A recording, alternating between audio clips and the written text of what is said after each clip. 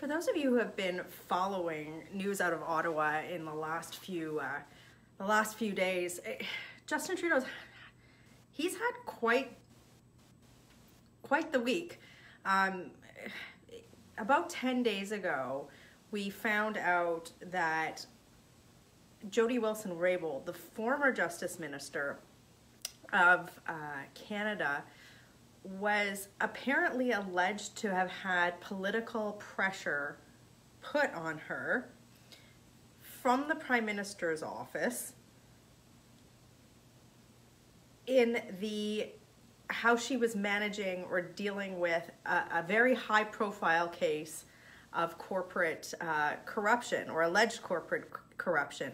So essentially what was alleged to have happened is, and we don't know the answers to this question, is that either the Prime Minister or somebody in the Prime Minister's office, something happened by which it was suggested, or alleged to have suggested, I'm not even sure at this point what's going on, that influence was put on her to use her office to interfere politically in the outcome of this particular case. So this is a really serious accusation. It's very serious. It's very clear that we need to find out what happened here, and this is why, you know, I've come to you and I've talked to you about this. We've forced meetings at the Justice Committee to try and get to the bottom of this. For those of you who have been following this issue, you know that the Liberal majority members on the Justice Committee turned that meeting into a farce, saying basically that they believe that the Prime Minister saying nothing to see here, folks, we're just going to move on with things. And just to be clear, everybody has been pilloried. Every Liberal member that made these comments have been pilloried, even by the mainstream media here in Ottawa. Some of the comments that we've heard, and the story has changed so many times. Justin Trudeau came out and said that Jody Wilson-Raybould didn't get shuffled out of cabinet for any other reason other than another cabinet minister, Scott Bryson, resigned. Like, what's that? Like, come on.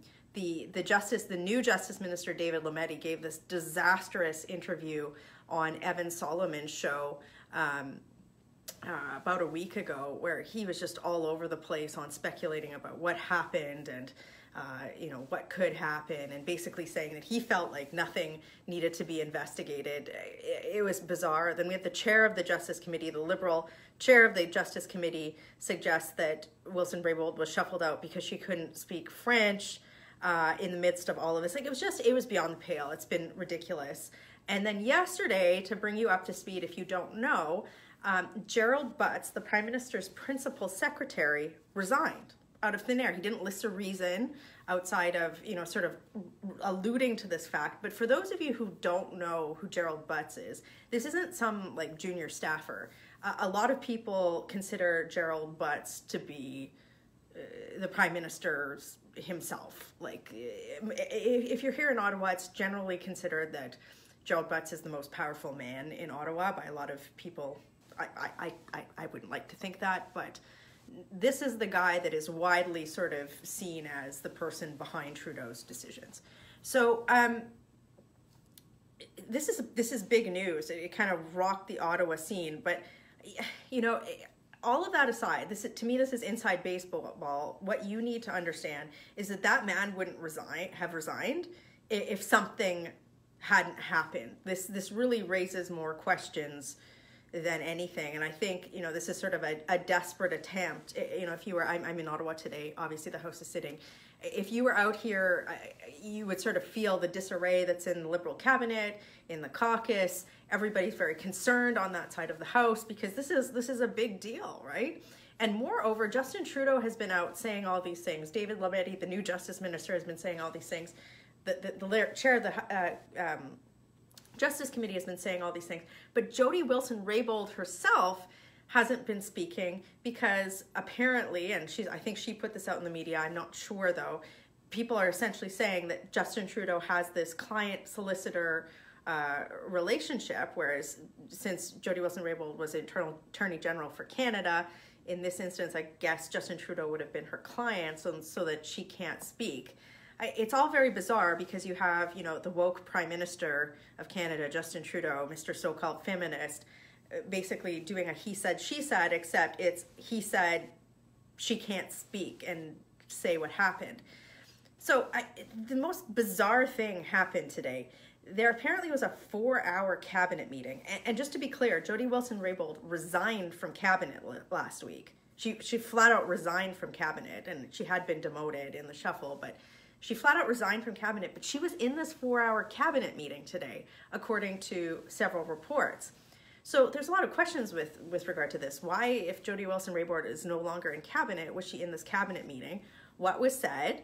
What happened? You know, we grilled the Prime Minister in question period today. We didn't get any answers. My colleague Pierre Poilievre, I believe it was Pierre Poilievre, and Leona Oluslav asked point blank if anybody had been interviewed by the RCMP on this. We got a very ambiguous answer on that. So what is going on here? To me, I'm watching this as, you know, an elected representative trying to hold the government to account. And what I'm seeing is a lot of Liberals doing a lot of things in backroom meetings. And for those of you who have followed the Liberal Party over the years, A, that tends to be how they operate, and B, I'm tired of all of this stuff happening in backroom meetings. So I just found out that after this whole Justice Committee debacle, apparently now Jody Wilson-Raybould may go to the Justice Committee, we don't know, to testify, but we don't know if she's going to be able to speak with her client attorney privilege waived. So we don't know if she's going to sit there and say, I don't know, or I don't understand what happened here. So if she felt convicted strongly enough to resign from cabinet over this, and then Gerald Butts resigned from cabinet, what happened in this cabinet meeting? What sort of backroom deals were happening? The bottom line is, at this point in time, we need a public inquiry. We need an inquiry into this, into what exactly happened here, because these allegations are very serious. They're allegations of blatant political influence from the highest levels of government into our judicial system, into a criminal case. So that's a big deal. So two things that you need to know are happening today. There's a motion on the floor of the House of Commons to do two things: for the Prime Minister to waive the client solicitor privilege that he is claiming Jody Wilson-Raybould has, and the second thing is to have a public inquiry. So the Liberals today, when they stood up in the House of Commons, they were just kind of giving these very academic responses as to why they shouldn't be giving answers to Canadians, and that's not good. So I don't know how they're going to vote for that, but if you know a Liberal member of Parliament or have their phone number, you should be phoning them and telling them to vote in favor of this motion. So that's happening. And then I believe the Justice Committee is meeting this afternoon to figure out what's going on there. The reality is, though, is the Prime Minister in question period today, he was all over the map with his answers. He wasn't, he started off by giving answers basically lauding Gerald Butts and saying, oh, he has all these, he has respect for institutions. Well, if you have respect for institutions, then we should be able to figure out, Canadians should have answers to the allegations of influence and political interference in the justice system in a public venue, not whatever happened in a closed-door meeting today. So this kind of reeks of a cover-up. I really think that there needs to be an arm's length agency involved in looking at this point in time, because I mean, if Jody Wilson-Raybould back on the team? If so, why? Why did she feel so compelled to resign, and then all of a sudden she's back in cabinet? This just smells to high heaven. Gerald Butts wouldn't have quit for no reason. So we are working to get to the bottom of this, but I want to leave you with this. Today in Ottawa, just outside my office, and I saw where they were all parked this morning, there were many trucks who drove across the country. And if any of you have made that drive from Alberta all the way to Ottawa, it's a long drive. It takes a lot of time to come here to essentially say we need a pipeline bill. We need to scrap Bill C-69, the No More Pipelines bill. That is the pipeline issue, carbon tax, deficits, the issues that we're having with detained Canadians in China, tariffs with the United States. There are so many issues that we need to resolve in this country. And what's the Prime Minister doing? I mean, like, who's running the show? This is crazy. So we obviously are going to be pushing the government to get answers on the SNC-Lavalin issue that's coming out of the PMO right now.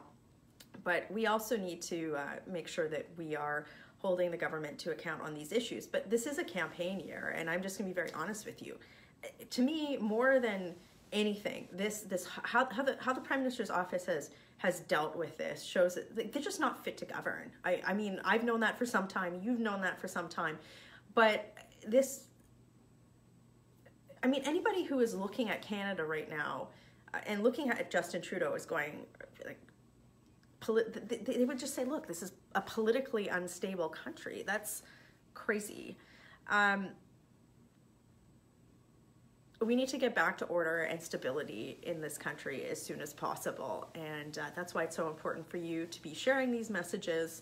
I ask you to share these messages, subscribe to my page, etc., just so you can stay up to date with some of these updates, but also getting out and talking to friends and neighbors about the fact that Justin Trudeau needs to go. I think there's a lot of people that voted for Justin Trudeau that are rightly disappointed in him at this point in time, and we need to just get that message across to the country that he's a complete failure, and we need a stable Conservative government to ensure that Canada has prosperity and stability and order. And I mean, I didn't even talk to you about the whole border issue. There's a million things that came up today as well. Look, we're going to keep holding the government to account here in Ottawa. We are going to be definitely preparing for a campaign this year, but this SNC-Lavalin thing is just crazy, and you should be demanding answers. We're going to continue to do that this week. No more Liberal backroom meeting deals. We need answer. Working hard for you in Ottawa. Have a great day.